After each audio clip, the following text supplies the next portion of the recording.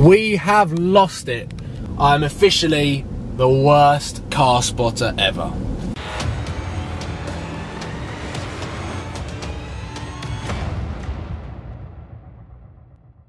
Good morning, ladies and gentlemen. Welcome to Supercars of London. And I suppose this is the day after the reveal announcement of my second supercar. So I hope you enjoyed the video. Like I say normally, if I say that I hope you've enjoyed the video, it's 8 o'clock in the morning today.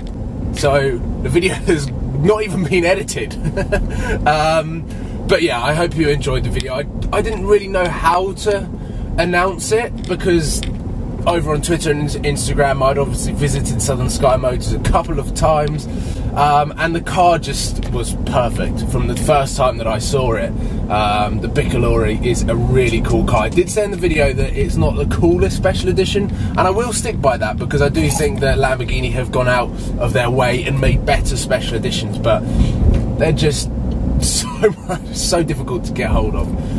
But I do think that the Bicolore is going to sit perfectly on the Supercars of London YouTube channel. Today is the final day with the BMW X5 from Driven Leasing. So I picked this car up 2 weeks ago. If you're new to the channel, I picked this car up 2 weeks ago as a bit of a test to try and find what I want as a daily car, what sort of car I want. And I'd never driven an SUV, a big 4x4, and never driven it into London, and to begin with didn't particularly like it. But over time, Driven Leasing were telling me that this is a cruiser car, this is not what you're used to driving, and I've come to terms with that fact. And it's a really, really cool and nice place to be, comfortable. It is just exactly what they say. It's a cruiser with fantastic fuel economy. Monday morning surprise, F12 with an insane spoiler. Look how big it is. There's my hand. 1, 2, 2.5. It is huge. First time I've driven a manual since the X5, and I tried putting it in first and moving, honestly, without dipping the clutch. And now I'm gonna have to try and maneuver around the Ferrari. As you may have noticed by that last video clip, that both cars, the BMW X5 and Fiat 500, are at SB today. The Fiat goes in for a service, so it needs to be at SB, and that means me doing the work commute run twice. So I'm now headed back to SB. I kind of want to try and get that Ferrari a little bit more on camera with the massive spoiler. I think it's just a normal 512M with a spoiler. Maybe you guys can correct me if I'm wrong. This is my current situation at the desk, and as you can hear and see, this is the current situation outside. The weather has been coming down, or the rain has been coming down for the last sort of hour or so, pretty badly. And what I have been doing, I've been emailing, my phone's just been going off, just been speaking to Sam because I have just edited the Lamborghini video that you watched yesterday. I'm so nervous about it, and like even just watching back, I knew how nervous I was saying to the camera for the first time that this is going to be my second supercar. But to just edit it and then realise that it's going on YouTube, it's nerve-wracking, and probably what I didn't mention in the video is I just want to thank every single one of you guys that watches my videos, because without you, Supercars of London wouldn't exist. And I mean, it's mind-blowing. It is overwhelmingly mind-blowing. And I don't even know whether they're words, but at the moment I am making up words. Here we go, ladies and gentlemen. The final drive in the BMW X5, which I've thoroughly enjoyed, and I still don't know too much about it. I did, however, connect my phone once up to the Bluetooth so I could play music out of it. I don't normally do that in the car, but I haven't really explored too much of the technologies that are involved in this car. I mean, it's got the start stop, it's got the sort of surround sound lane assist thing, which is here, that basically bleeps at you when there's someone in front of you, and it's calculated that you're going too fast for how close you are to the car. So that's quite good, and it's obviously got all of the normal stuff that's down here, and I feel like I'm probably doing bit of a little bit too late review on the BMW X5, but it's been a lot of fun. And if I'm completely honest, to begin with, after the first day, I was like, I don't particularly understand why this car's so big. I don't understand what the purpose of it is. And over time, I've grown to love this car as a cruiser. It's a lot of fun to just drive around. Like I said earlier in this vlog, with the auto gearbox, you really just need one hand on the steering wheel and one foot on the pedals, which makes it just a lot easier to use than manual cars.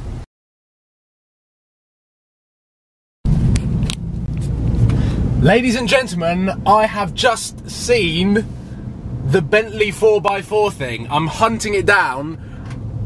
I was going one way. I need to get this on camera. The new Bentley 4x4 I've just seen. I'm almost certain it came down here. It must go into the fuel. It can't go into the service station. I don't know where to go. Oh, this is nuts. If I can catch this on camera, there's an exclusive right there. Right, I'm going to go and check the services. This is risky. And then I'm going to check fuel. I need to check the fuel really quick. Oh my god, if I don't get this on camera, this is going to really annoy me. Where is it? Oh my god. I'm going this way. I don't think it's come in here. I think it's gone straight to the fuel. Come on, be in the fuel station. I hope I don't get told to delete any pictures. Where is it?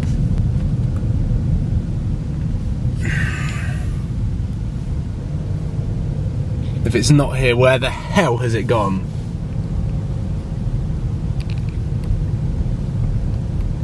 What? It's disappeared. The only other way that it can go is up here. I don't know what's up here, but I'm going up here. Oh my god.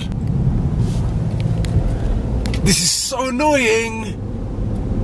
I'm now going to be very late to drop that back, this BMW, but I don't care. Oh my god, I'm not going to find it now down this road. This is so frustrating. Oh my god. No, I'm not going to find it now. Oh. I don't even know where this road goes.